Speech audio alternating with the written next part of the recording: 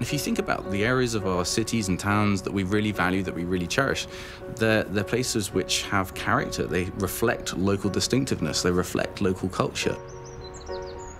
My name is Chris Gourlay. I'm the founder and chief executive of Spacehive, which is a crowdfunding platform for civic projects. It enables people to post ideas for projects that improve their community and then raise funds from anybody who wants to contribute. Prior to Spacehive, there was just no way. If you wanted to change a green space, if you wanted to improve your high street, there was just no way for you to do that easily.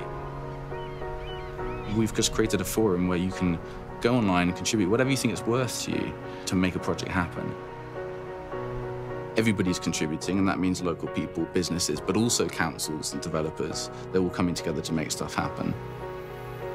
What's amazing about the project in Walthamstow is you've got a local entrepreneur who's come up with an idea. It's a derelict building. There's a really massive space actually outside that's just a bit run down at the moment. Wood Street Walls has got three missions. One, it's to provide beautiful art and murals to the local area. Second of all, it's to raise awareness or connect the local community with the artistic community.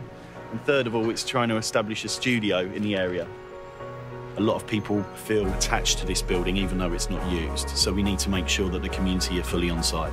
We're using Spacehive to crowdfund around £40,000. Yeah. And then we want to repurpose this and turn it into a community studio space, and also turn the outside area into a community hub. I think it's exciting because it shows what's possible. You know, if you can do that with one building like that, one space like that, there are countless neighbourhoods around the country that we can transform.